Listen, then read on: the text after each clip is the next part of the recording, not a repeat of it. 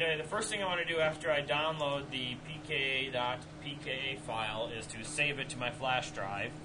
And here I've done this already, and I'm going to name it based on the actual lab. So this is the 533 DHCP lab.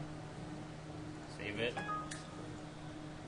Okay, first step, it says, I'm going to be doing DHCP on a network. The multi-function device is a Linksys. So step 1, add 3 PCs to the work area. I'll select End Devices down here, drop 3 PCs in. Add a Linksys WRT300, that's under Wireless Devices.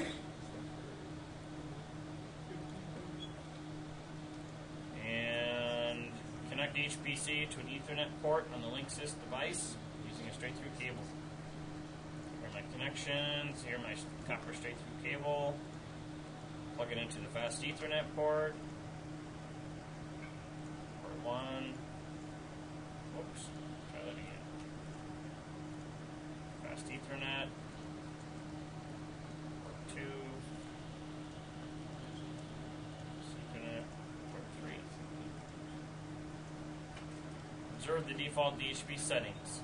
Click the Linksys router to open the configuration window. Okay, well, before I did this, I want to make sure that these are PC 0, 1. I think it was PC 1, wasn't it?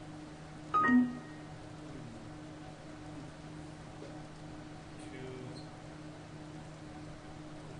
3.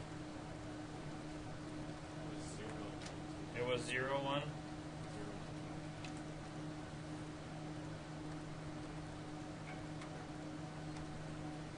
There we go. PC 0, 1, 2, 3. What I can do is check results as well and see what stuff I've done so far. And it's not checking anything except DHCP, but it is PC 0, PC 1, PC 2.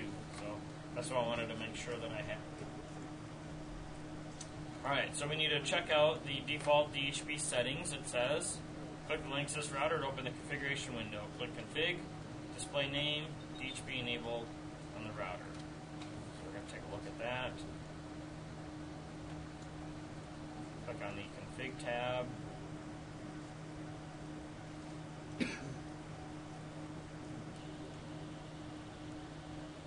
Display name.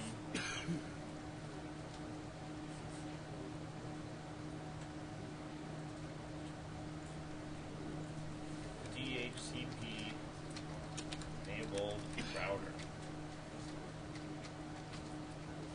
Pop-up window appear, change display warning. It's fine. Click the GUI tab, and let's navigate to the Setup Basic.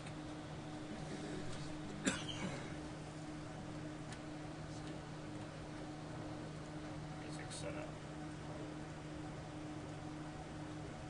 Scroll through the basic setup page, review the settings, including the default IP address of the Linksys device.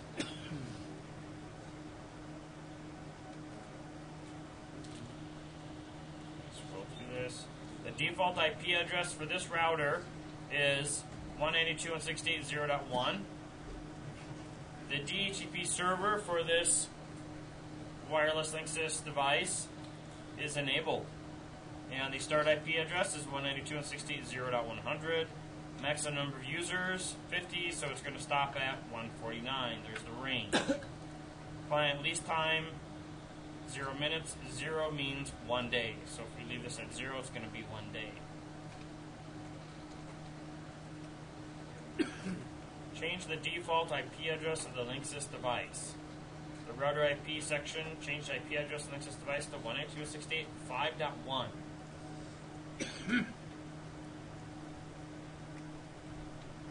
Okay, so the router IP now reads 192.168.5.1. Scroll to the bottom and click Save. And I'll go ahead and save. Change the DHCP range.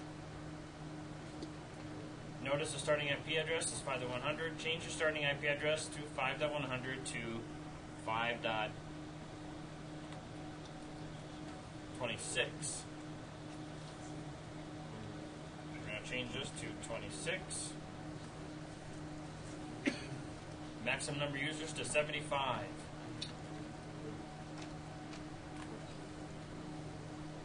Click Save Settings. Okay, now let's save the settings. We can close this. And they want us to go to PC 0 and config the fast Ethernet to DHCP. So we're going to go to PC 0, config fast Ethernet, change it to DHCP.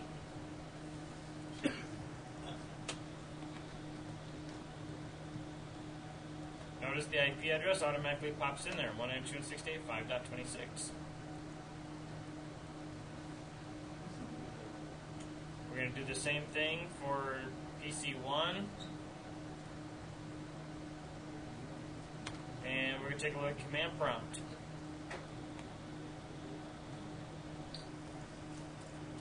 PC1.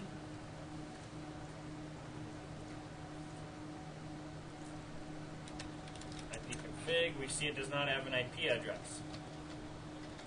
So then they want us to enable DHCP on PC1 until using the config tab. We're going to go to config, fast Ethernet, DHCP. Redo the command, and now we can see we have the next available IP address has been assigned to us. We're going to do the exact same thing on PC2.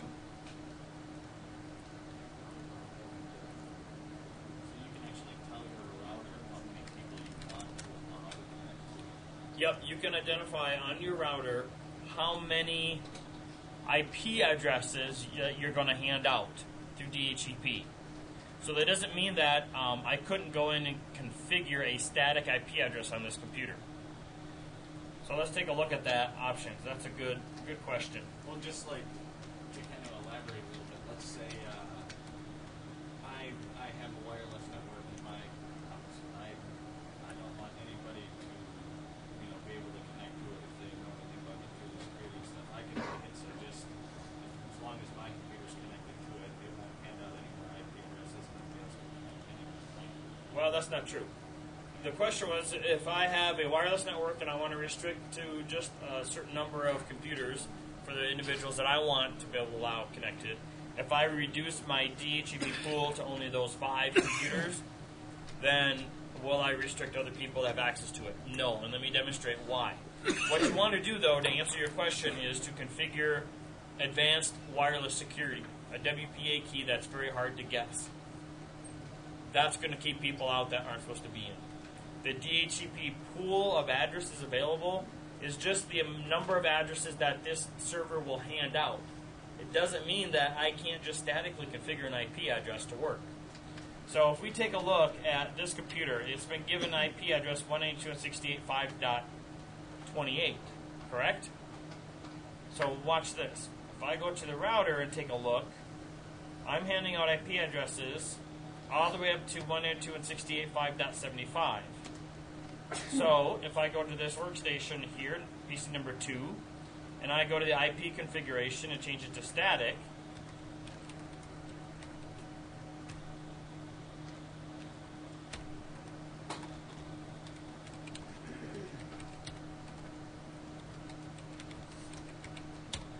so I'm changing the IP address to something static outside of the range, the DHCP range. Let's see if this will work. Type IP config, and now I'm using 5.77 instead of what I had before, 5.28. Can I still ping the router, 192.168.5.1? Yes, I can. Can I ping one of the other workstations? 192.168.5.26 was the first workstation that got an IP address, and yes, I can. So even though DHCP is configured to only hand out X number of IP addresses, I can still statically configure my workstation to have an address that works within the network, right? IP config, realizing that the first 3 octets identify the network, so that means any number in this last octet will work on this network as long as it's not a duplicate IP. Let's see if I can assign an IP address within the scope. So 75 was a number in the scope, right? Or 70? Let's use 70. That's a nice number here. Let's change this to 70 and see if it will work. And I'm using 70 now. Can I ping 5.1? Yes, I can. So I'm even using an IP address now within the pool of the scope of addresses that the server's handing out. So could that DHCP server hand out a computer to use this IP address, even though I'm statically using it? Yes. Yes, you can. Yep, so that can have problems. Now, the first address I was used was 26, correct? 192.168.5.26. Let's configure my computer with that IP address. See what happens. Ooh. The workstation realized that, oh, there is already a computer on this network with 5.26, so I'm not going to allow myself to have 5.26, so I have to change it to something else.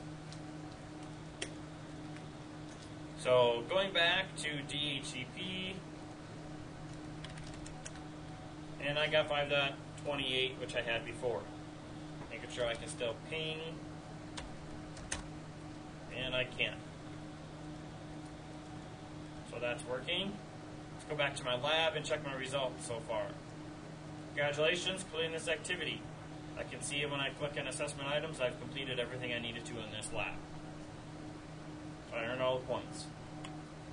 And that's the lab. So now that I'm done, I want to select File, Save, and then this is the file now that I want to submit to Blackboard. The saved final results. So when I open it, I can see that you have completed the packet tracer lab. Any questions?